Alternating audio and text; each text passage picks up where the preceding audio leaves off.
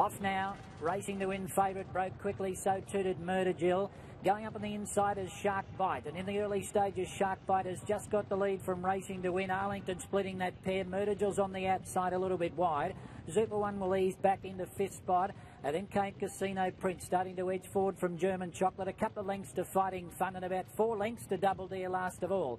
Murder Jill went up on the outside, and with the other 3-year-old Arlington, they're matching strides in front. He's had to do a bit of work to get there, Murder Jill. They race away and lead by a couple of lengths now on Shark Bite and Super One. Racing to Win back in fifth spot, and he's out a little bit wide at the moment. Casino Prince is sliding up, and then came German Chocolate, a couple of lengths to Fighting Fun, and still Double Dare's about 3 or 4 lengths away.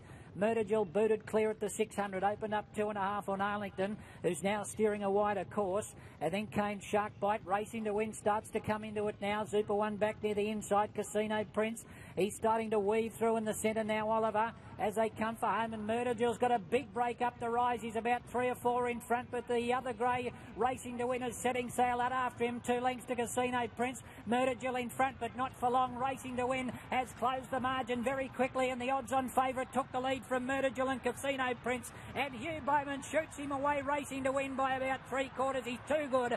They took the tomato sauce and he got the money, beat Murder Jill and Casino Prince, and then Double Dare, followed by Fighting Fun, German Chocolate, Shark Bite. Arlington was next, and last in was Super One.